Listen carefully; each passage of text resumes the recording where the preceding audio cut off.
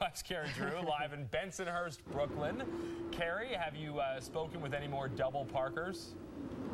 We have, and I just want to, let you know, if you notice anybody running behind me about to booey me, just let me know and I'll keep on talking. We were booey in the last hour. Been here at Fox 5 almost 2 years. Never been booey. That was the first time for everything. But anyway, as you mentioned, Ben, this is called Operation Move Along. It's an NYPD initiative.